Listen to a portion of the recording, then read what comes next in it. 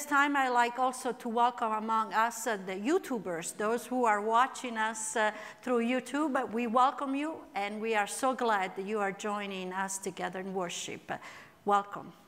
Good morning, all. Let us start with the call to worship. We are here in the name of Jesus Christ. He came and preached peace to you who were far off and peace to those who were near. We are no longer like outsiders in a foreign land, but are fellow citizens with the saints in the household of God. Let everyone praise the Lord. The Lord's name be praised. Join me in the prayer of confession. Merciful God, we celebrate the way that you choose to bring unity and peace to people through the gift of your Son, our Lord Jesus Christ. He broke down long-standing walls of prejudice and hostility between Jew and Gentile, male and female, slave and free. He abolished rules that restricted life and replaced them with the new commandment to love as he did. Where we've gone astray, walls of prejudice still exist, and barriers of racism still hold people back from teaching that true potential. We hear the great message of Jesus reconciling people to you, O God, and to one another. Yet we still hesitate to reach out to people when they are different in some way from us. Forgive us when we create barriers rather than bridges. And now we'll have a moment of silence.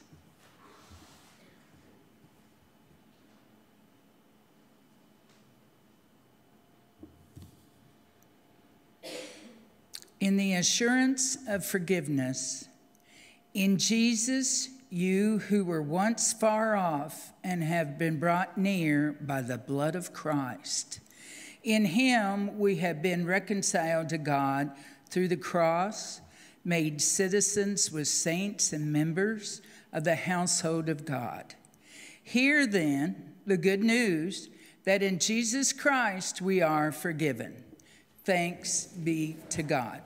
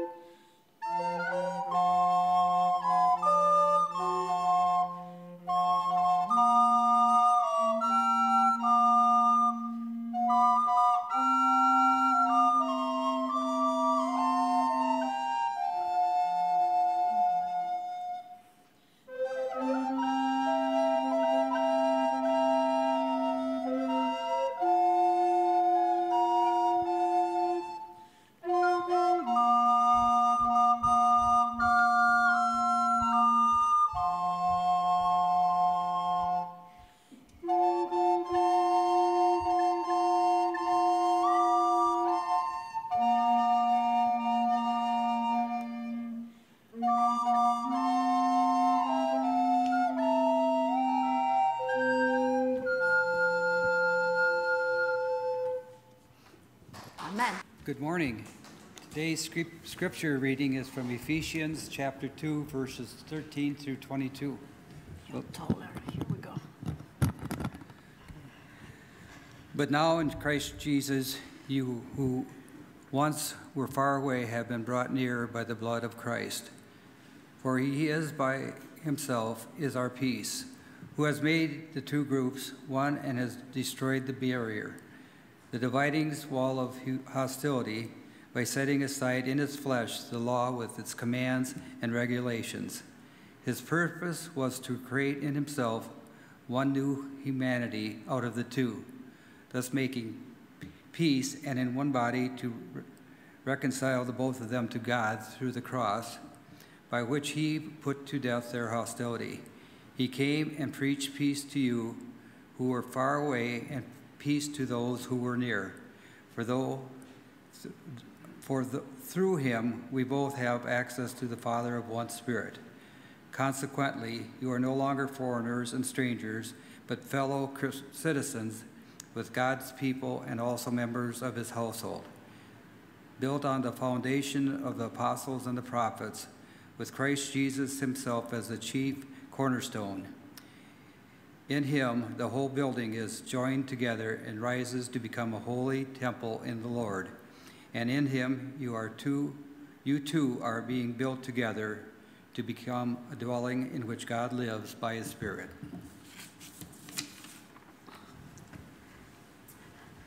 May God bless the reading, the receiving, and the hearing of his words this morning. I want to ask you, we're going to open this new worship series on this very difficult theme that it really has become part of our own lives. More and more as time goes by, we deal all with separation, division within all level of our lives. And I think it's important that as a church, as a spiritual family, we openly pray about it, but also go to the scripture and find what is that is being told to us, what is Christ is telling us, how we can deal with this. And so I'd like to start asking you to join me in reading this scripture that Jeff just read for us. Christ's mission was created himself for one new humanity out of the two, thus making peace, and in one body to reconcile both of them to God through the cross, by which he put to death their hostility. Did you notice what the beginning of this verse is? Christ's mission. This was Christ's mission. So this is the reason why he came on earth. This is why he went on the cross. Reconcile in one body, in one humanity, the two groups. They were filled with hostility, that despise each other, that hate each other. So this is not a side job of Jesus. Reconciliation within hostility is actually his main job description. Now, at that time, when the scripture was written, the two groups that the Apostle Paul is talking about were the Jews and the Gentiles. And at that time, those were the group that were separating the entire life. And the reason why he was clearly talking to them is because they were completely unable to use grace in treating each other. Now, nowhere in the scripture we can find anything about asking people to think all the same. We are not supposed to become all one like the other, or we are not supposed to deny our differences. That is a gift. This is the beauty of creation, that we all have different opinions, that we all look different, that we all feel in different way life. But what the Bible does say very clearly is that in Jesus we are reconciled with God and with each other. Again, with God and with each other. In the cross, there is no more hateful behavior or demonizing someone who has a different opinion from mine. In the cross, there is room for all of us within our differences, and yet it's a call to be connected with each other. There is often I have people asking me, so what did this scripture really mean? What is the interpretation of this scripture? Well, let me tell you, this scripture means what exactly it says. From two, we are supposed to become one. Now, 2,000 years ago went by after those words were written, after Jesus came and died for us, after Paul worked so hard to try to reconcile Jews and Gentiles. And now we are 2022, and the question that comes to us is, how are we doing with reconciling to each other? How we're doing about hostility, hatred, polarization. Just like 2,000 years ago, there are people today that are still paying high price, terrible consequences because of the hostility that it's part of our lives and our country. How far do you think we are living our lives from being the kind of Christian that Jesus asked us to be? So as we brought it up 20 years ago today, this country was shaken from the bottom of all, when 3,000 people were killed in New York and the Pentagon. In the days they followed that terrible event, I bet you all remember images like this. Images of unity, of people of all color and background coming together. This is actually a picture that was taken the day before. You remember how much we were connected and had a sense of unity. You remember images like this, united we stand, a sentence that goes back to the Greek time, but it was coming back very clearly to all of us during that time.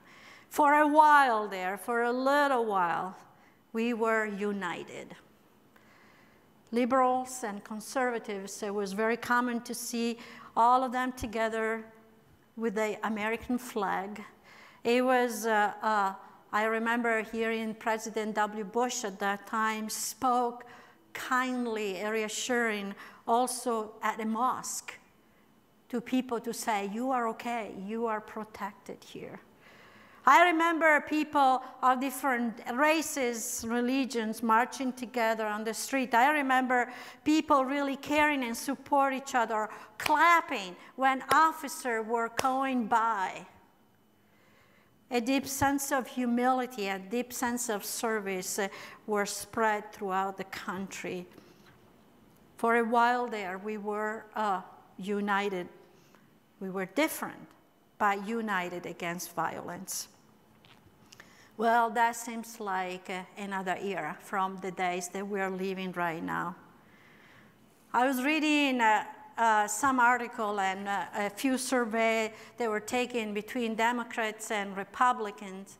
And then what I was reading, I had to go back and read it twice because I could not believe. So the survey showed that people of different parties, 40% answer yes to the question, do you think that the opposite party are downright evil? The people, not the party, real people. 40% of Americans think yes, they are evil. 30% agree that, listen to this, we would be better off as a country altogether if a large number of the opposite party just died. What? 30%? This, by the way, survey was done a year ago, not 20 years ago. 86% of Republicans describe Democrats as a brainwashed and hateful, and 87% of Democrats describe Republicans as brainwashed and hateful. This depolarization that has been dividing us at all levels are also coming down to our community, and probably the most painful part also within our own family. So how many of us stop having some relationship with some member of our families because of hateful behavior or hostility? Or how many of us are not able to celebrate the holidays together as we used to? Or you're walking on eggshell constantly, trying to walk around certain subject with the fear that it will explode in a terrible fight. The depolarization is being truly dividing us, and all kind of bias has been spinning out of control. And of course, the social media this time around had definitely a big part of this, because it's been providing a platform for some people, many people, to just unlash anger and hatred. Because who cares, right? You just throw it out there. You don't see anyone. You are not talking to anybody. It's just going to go there on Facebook or wherever else you go without consequences. And the cost of this, the personal cost of this, has been extremely high. Violence and injustice has been going up, but also lots of anxiety, depression, isolation in people who are suffering deeply because of this situation. This has been damaging our soul. And that's why we're talking about it in church, because it's a church matter. Because when it comes down to the health of our soul, that's where we come here. Lack of grace, lack of acceptance has been deepening the misery and actually stole peace from our life, and is being pulling at our life and in the direction of hopelessness and sense of helplessness. Just like it was during Jesus' time, and pretty much through the entire human history, we have, as human beings, the tendency of have what they call a dualism thinking. This is good, this is evil, and I'm going to be right here. And then I'm right, they are wrong, and I'm going to divide the world between us and them. This is not new. This is through entire history. And the reason is because our brain is sort of built up in a way that works well with this idea of dualism. It's sort of a shortcut when we need to make a quick decision. And it works well. I mean, when we are facing a threat or a danger, we don't want it to think it through too much. We want it just to know what is good and what is bad, right? I mean, if you are facing a bear right there, you don't want to get into a big discussion within your brain. I'm wondering if he's good or bad, because he's going to be bad. Just run away. So it's been serving us well, this way of thinking, because it's a shortcut, and we need to make fast, efficient decisions. But you see, the problem comes when we use that way of thinking toward people. Or when we start using that way of thinking as we try to understand where is the truth. Or if we are talking about human pain or human struggles. This dualistic way of thinking brings a toxic level of conflict. Us and them, bad and evil, those groups do not cover who we are as human beings. Maybe you noticed that, but I know a lot of good people who've been making bad choices, and a lot of bad people who made awesome choices. I want to show you this quick video of something that happened recently in a jail, in a prison in Georgia. Inmates locked up for horrible crimes came to the rescue of a deputy who passed out in front of them. Yeah, that deputy was apparently suffering from cardiac arrest. Security camera video from the Gwinnett County Jail in Georgia shows the prisoners rushing to the deputy's side after they saw him pass out cold and begin bleeding. Well, they banged on the jail bars to alert authorities to help. The inmates say they didn't think twice about coming to the aid of the deputy. Respect goes both ways. And, you know, just because we've made a mistake out there, it doesn't make us bad people. Just because they chose to be a police officer or deputy, it doesn't make them a bad people. I didn't see him as an officer at that point. I just seen another human being going down, needing help. Well, the deputy is said to be doing well. The inmates are being called heroes this afternoon, and their story has become a viral sensation. Very nice. For Christ himself is our peace, who has made the two groups one and has destroyed the barrier, the dividing wall of hostility. In Christ, there is no more us and them. In Christ, there is more than just evil and good. In Christ, there is people, real people, who need my help. In Christ, there are some people who humble themselves even knowing they're different from me. They may be knowing that they have different opinion from mine, but they come in my rescue when I need them. An inclusive self-giving and altruistic way of thinking is sort of the opposite of the dualistic way of thinking. I know it's not coming natural to us, but trust me, if we want and can build a community, if we want to live a Christian life, we need to get out of that dualistic way of thinking. Stop a moment, reflect, take some time, and begin to see that person as a human being for a moment. I was reading about an unusual friendship about two of the most famous judges of the Supreme Court that are now both passed away, the very liberal Judge Ginsburg and the very conservative Judge Scalia. And they were buddies. They were the best friends. They went out for dinner. They were destroying each other in court, but they love each other all the time. And Judge Scalia said I attack her ideas, but I don't attack her as a person. You see, there are some very good people with very bad ideas. They respect and trust each other, and they stay best friends until the very end of their lives. You know, since we've been hearing so much about the passing of Queen Elizabeth II, I was thinking and seeing how much everyone, seems to be feeling some sort of connection with that queen. And not just the United Kingdom, it's saddened by that loss, but many other people are truly moved by it.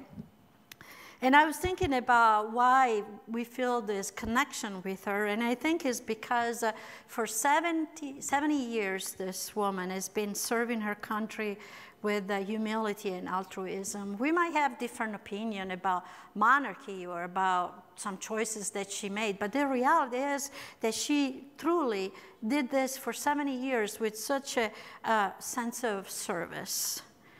And she was a figure that stand all through this time above division and separation, and try to unite the country through all, even in very polarized time, through the 70 years of her kingdom. And she really transcended always these partisan divisions and represent the nation. People are attracted to her because she was this strong, stable rock in the midst of everything else that was happening.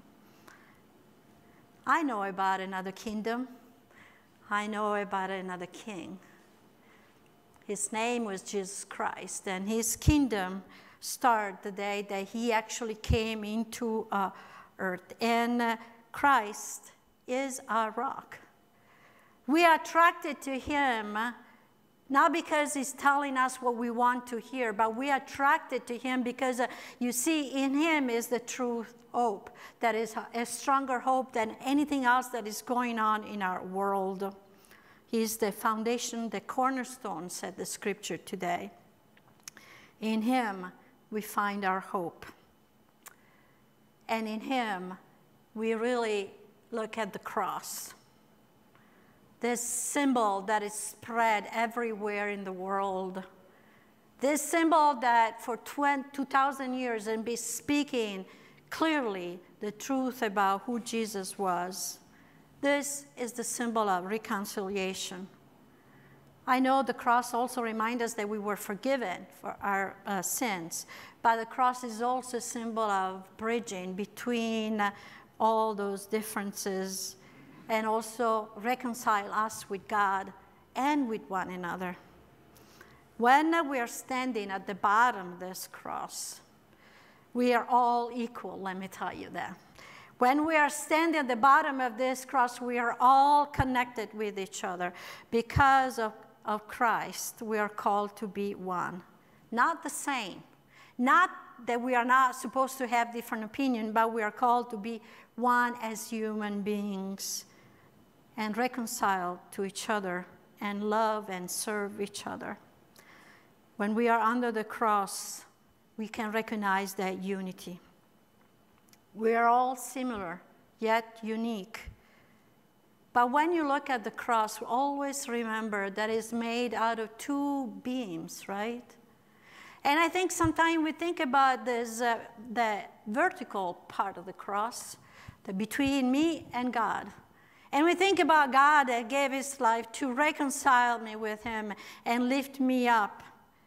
But always there is the horizontal beam that reminds us that the reconciliation that we receive with God is also a reconciliation that we are supposed to live horizontally with one another.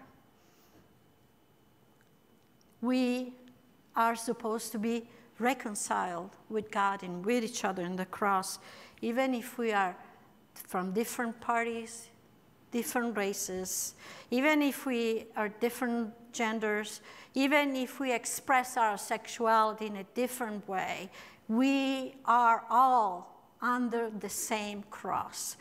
We tend to take seriously the vertical part, and we tend to forget the horizontal part of the cross.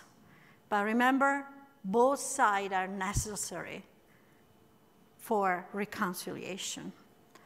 And here I have 3 suggestions for me, myself, and for you, because I need to work on myself too very much about this. Bridging starts with me and with you. And it starts with prayer. This is serious. Serious prayer, because when I start praying for those who don't agree with me, they begin to change in my eyes. I begin to see them with grace and with God's eyes.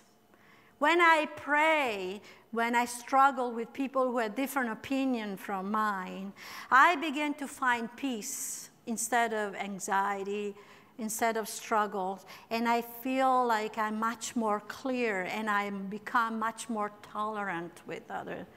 This is what prayer does, praying every day for those who are different from you. Second, it's of course humility. In the hostility, there is not much humility. But as we are reminded by the cross, Christ forgave our bad, our faults. There's nobody right here. But we all were made right through the cross of Christ. So please use humility when you speak with someone who has different opinion from yours, who has a different color skin from yours, have different religion, a different background. Remember, we are all human beings with faults and all in need of forgiveness. And lastly, relationship. This is so important. we stop connecting with people that we don't like. And the results at a small level and a national level and world level are terrible. Instead of trying to connect with people only through Facebook, which is fine, but it's not what relationship is about. Maybe we should stay closer, grow closer with a person that might be different from us. Go out and get a coffee with that person. Try to listen to the struggle, and you will discover that person is so much more similar to you than you ever thought. This is such a healing process for our own life. Try to listen and grieve with the person who's different from you, and listen to their lament and spend time to understand that person. You will be so surprised about the results that are going to happen. Bridging, connecting, it starts with me and with you. It doesn't start in the White House. It starts here, in my heart. So my prayer is that as we journey through this month, we can truly grow in love, care, and reconciliation with each other. Amen.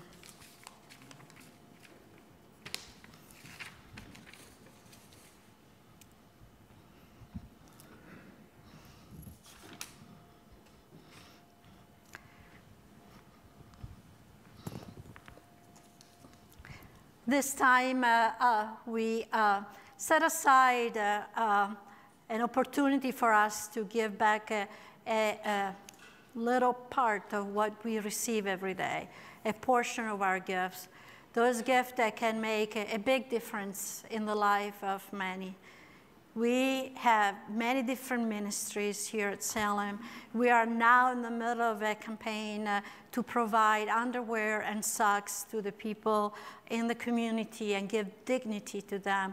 We are collecting food and snacks for the elementary school nearby us.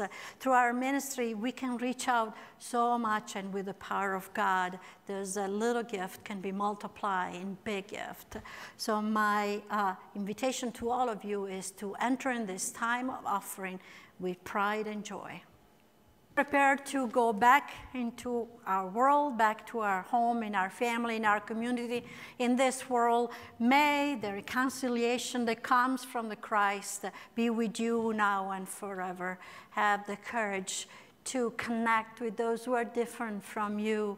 Pray about it. Lift them up in your life and ask God to really come into this world and bring his reconciliation. May the grace of God be with you now and forever. Amen.